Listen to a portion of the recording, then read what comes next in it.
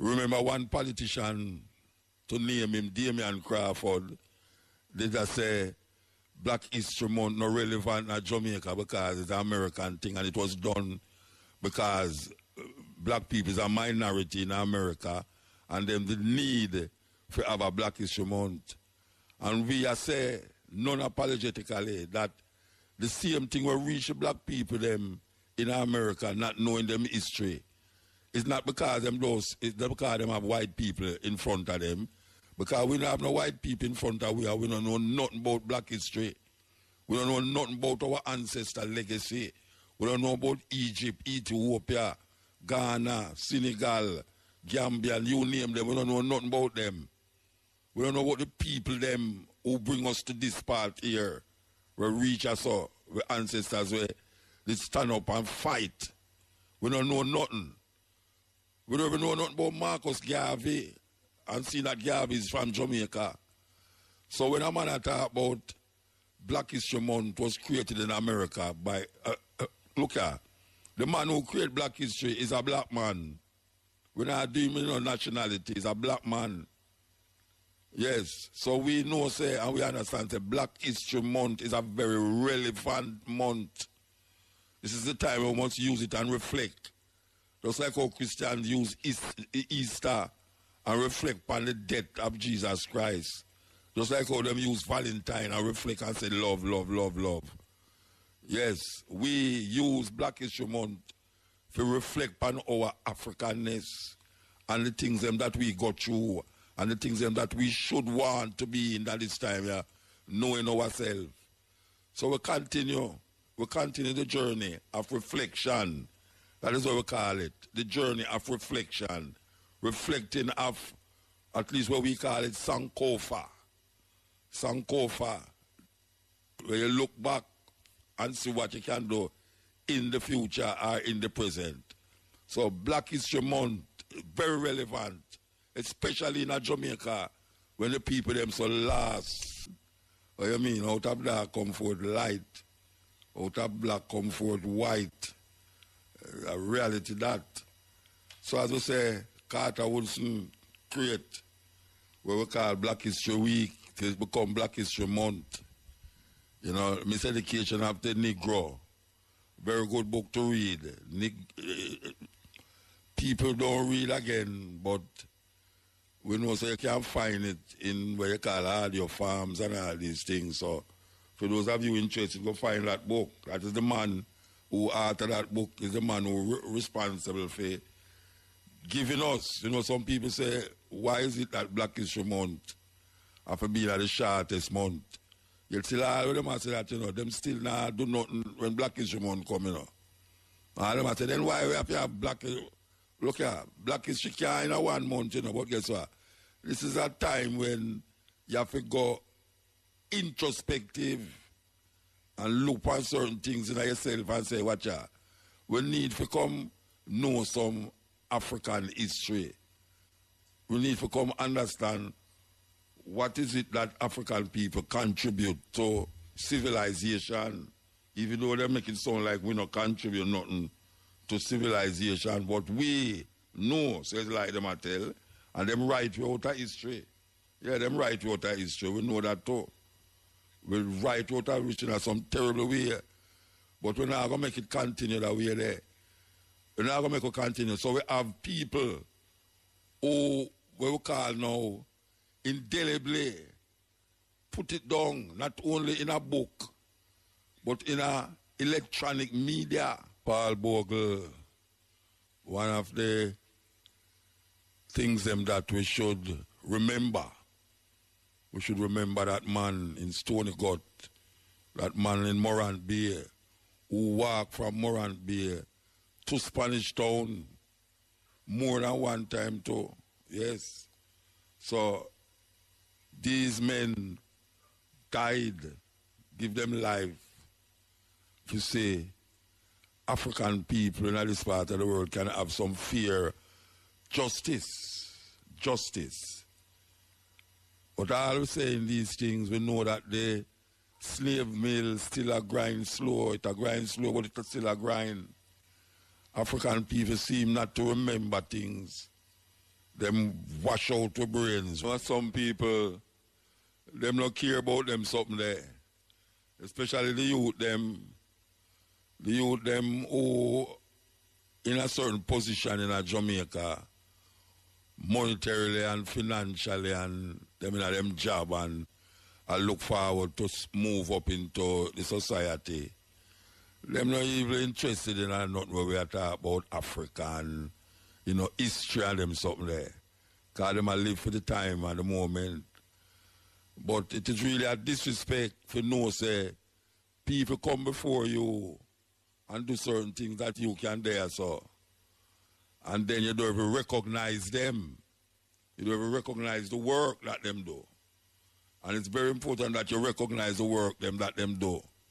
Because it's that work sustain your great-grandmother and your great-grandmother mother and your granny mother and now your mother, which is now. So we have to understand how the 360-degree event, the 360 event, really have something to do with you, because what goes around come around.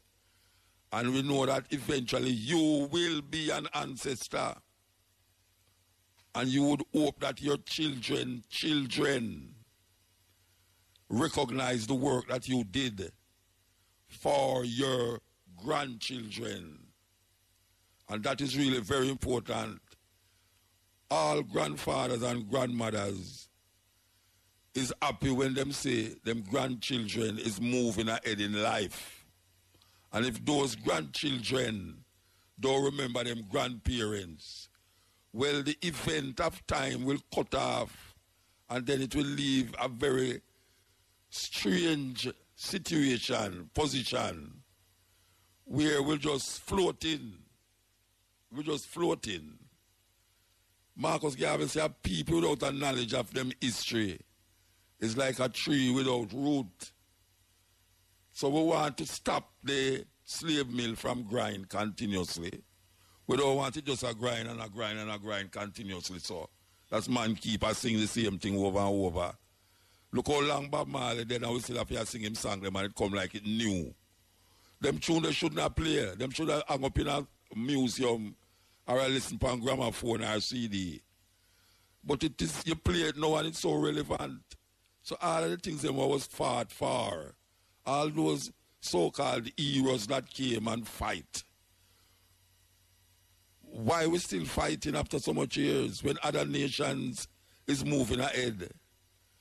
The problem with black people is that meanwhile other nations that teach them children about science and technology and agriculture and all them things there, we are teach our children how to read Bible and pray upon them knee. That's why the slave mill still a grind. We have a bridge in a antagonized way about Prince Emmanuel and where we never say and where we should have said and all them stuff there. And here comes now a virgin say, this is the time when the Ethiopian African Black International Congress, otherwise known as the Bubble House, is keeping them, what them call it, Christmas celebration. When last you take up a book and read it, when last you go up on your iPhone and find something of interest as it relates to African people and really listen to it and watch it. We need to do that, We need to do it. We need to make even we pick them of a time when them can really analyze with themselves situations that we get confronted with. Because right now the thing rough out there where we don't see it. Me not have to say it. It's rough out there. And them there them yard. Because all of them go there and listen to me now. Take up a book, man. Take up a book. When I talk about your regular school book, or take your laptop and search, put in the search, Google historians, black historians, or things that relate to Africa. Just put it in your Google search and check it out. You'll be pleasantly surprised, man. Because you can't say no again, you know. You can't say no again. Anything where you want to know, anything where you want to know, you put it, you Google it, and you find it come up straight for you. It's like the man knows that you personally want to know about that or see it. Yeah, man. And we have to come learn that from our own. Right, you know, talk about the black hole in the sky and darkness. Out of darkness come forth light. And we have to come learn that from our own, man. All of those little figurative languages that we hear in a them time there. We never know, say, we could have come now, come decipher it. Yeah, come decipher it. You know, the pyramids.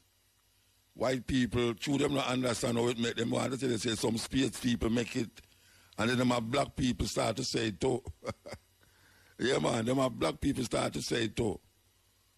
It's like how you have some people that talk about the world flat. We gone back in a Christopher Columbus craziness. After we come see cosmology, you know, and come show us and realize certain things, where the man them in the Timbuktu, in a door guns. Google the door guns and see what you say. The door guns out of Mali, who could have looked in at the stars and see the configuration of the stars them and see how it relate to certain things. You understand? Real things when I talk about not like a supernatural thing. And when man can't explain and comprehend what them seeing or what them hearing, them start to give it over to some supernatural being. When them can't explain it. A man can't explain something now, it become mysterious to him. We have to come out of that because everything can be explained. It's just that the knowledge not reach your brains yet, but everything can be explained naturally. Naturally. When people put a whole heap of little language, metaphors and allegories and mythologies for certain things, it can be explained. But it's a whole heap of the things them come to a second and third and fourth and fifth and we never really go there go find out how it start, the beginning of the thing. It's very important that we find out the beginning of a lot of these stories that was told to us. A lot of these stories. And them use certain things to mask it, just like how we talk about Brother Nancy. Nobody thinks they're a spider talk. Nobody. These religious people are talking about Joshua command son to stand still and donkey attack to people and all them something there. A man a throw down rather than a ton snake. Them believe those things, but when we tell them about Brother Nancy out of the Atlantic Kingdom in Ghana, them a say no go so. When we tell them, say, them have stories in Ghana that the golden stool out of the sky come from, and the chief them, the female them decide who are going to sit down upon it. In the Jewish tradition, them have something named the Ark of the Covenant, where them say represent the presence of God. And we now start to accept these little peripheral stories and deny our African-centered perspective that is really ours, not what people give away. People give away things to enslave, will carry us back into slavery. When everybody talk about how to develop science and how to deal with technology and everything, that we sit down and bend down and pray. And when us say the prayer not working, look how much criminality and crime are going on in Jamaica. Look how much prayers are go up a man going to church, go kill a man. In a Harbour View, years ago, a man going to the church and go kill people in there.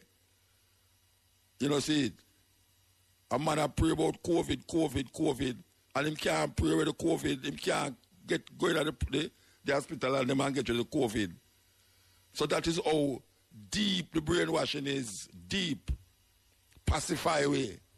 The stories in the New Testament pacify away, man. Would have it fight, but because them say this and that and turn and that cheek and all them something, they pacify away. Black people We're in a serious situation, a serious position. Instead of we get up for do for ourselves, we are trying to make other people do it for we. And the people who won't do it for we, do have all we into consideration, nor our parents, nor our foreparents into consideration, nor our children. So them carry go a thing them school and university for indoctrinate rather than educate we.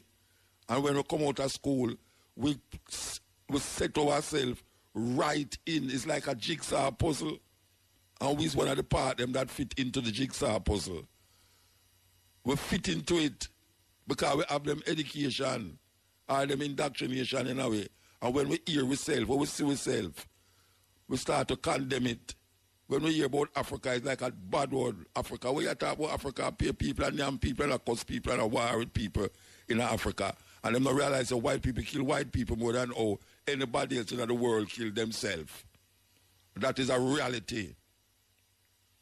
We say it again and we say it again and we say it again. The wickedest war them was fought was World War I and World War II, where millions of white people have killed millions of white people.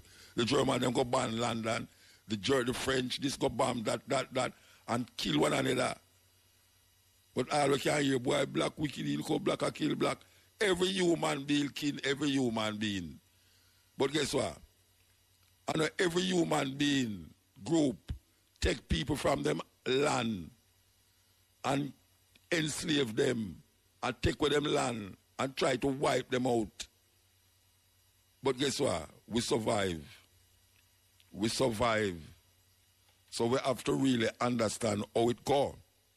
Because if we had known then what we know now, trust me, it would be a different thing if we had known then what we know now. This is the cutting edge. People hear about the symbols referred to in the song and see it as devil symbols. Yeah, man. Because when we know about all the obliques, you know, the Washington Monument is patterned off an Egyptian oblique. Even in Ethiopia, which is almost like a phallic symbol. For those of you who don't know what a phallic symbol is, a phallic symbol represents an erected penis.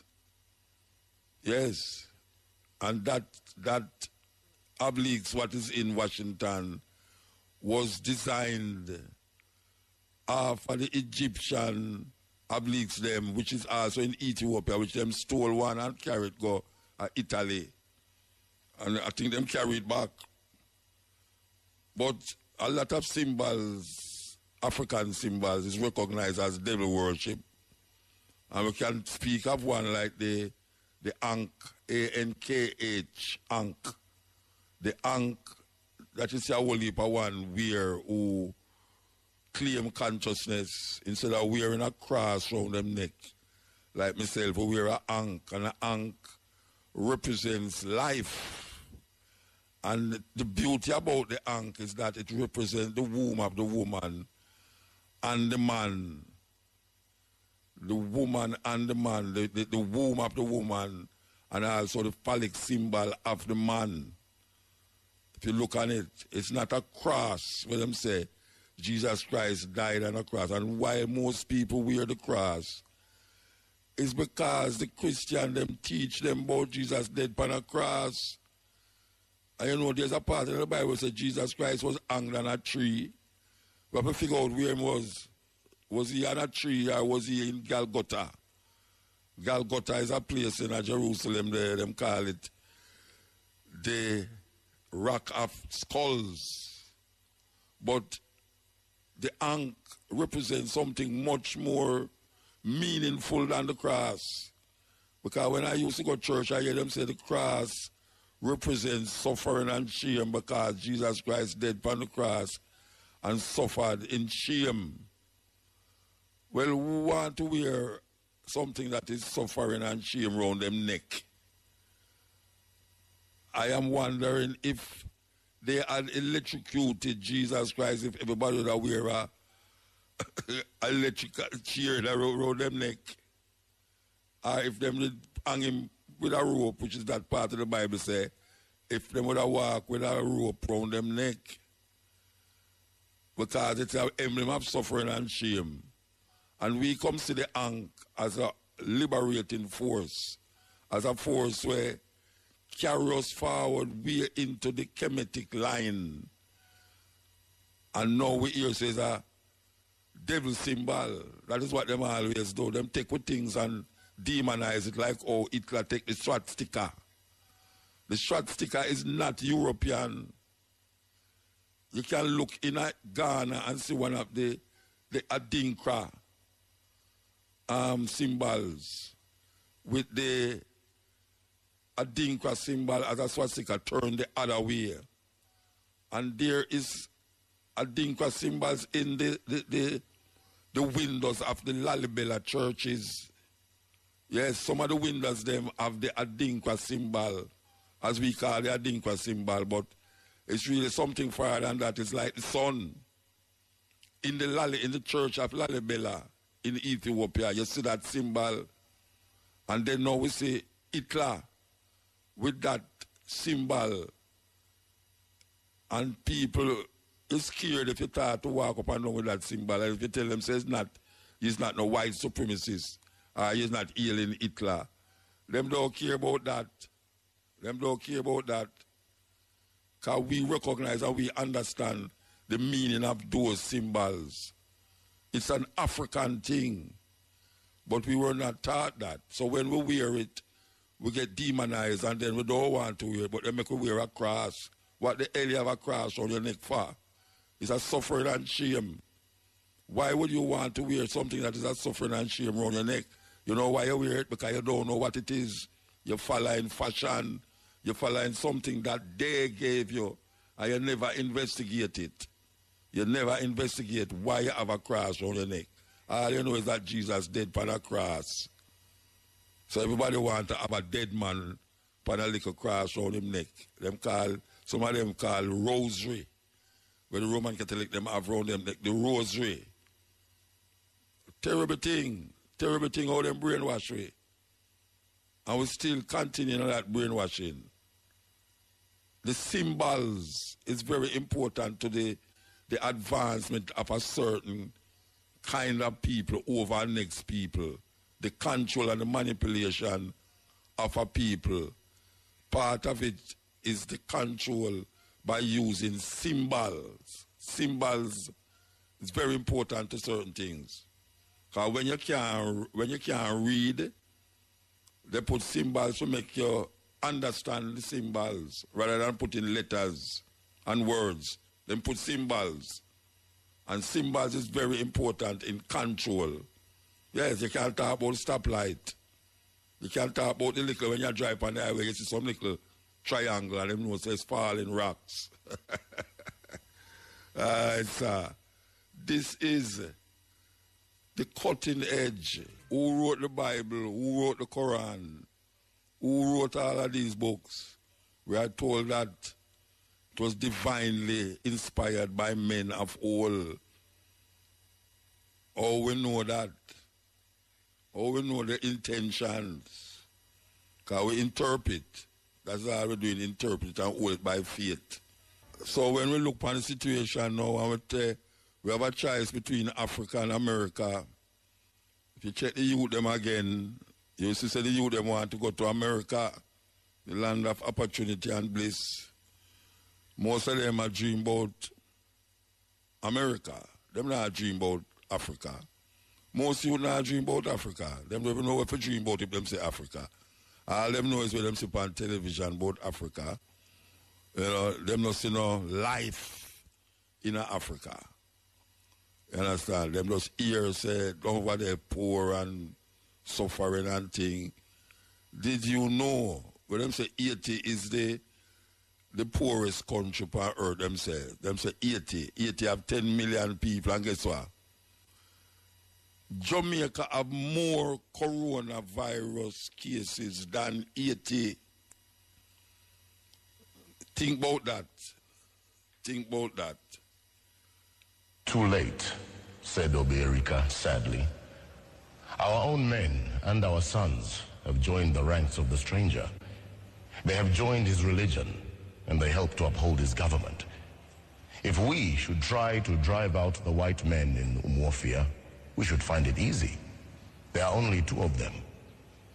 But what of our own people who are following their way and have been given power? They would go to Umuru and bring the soldiers, and we would be like Abame. He paused for a long time and then said, I told you on my last visit to Mbanta how they hanged Aneto. What has happened to that piece of land in dispute? Asked Okonkwo. The white man's court has decided that it should belong to Nama's family, who had given much money to the white man's messengers and interpreter. Does the white man understand our custom about land? How can he, when he does not even speak our tongue? But he says that our customs are bad, and our own brothers who have taken up his religion also say that our customs are bad. How do you think we can fight when our own brothers have turned against us? The white man is very clever. He came peaceably and quietly with his religion. We were amused at his foolishness and allowed him to stay. Now he has won our brothers, and our clan can no longer act like one. He has put a knife on the things that held us together, and we have fallen apart. The Council of Nicaea was an effort by Constantine to control the people through military and through religion.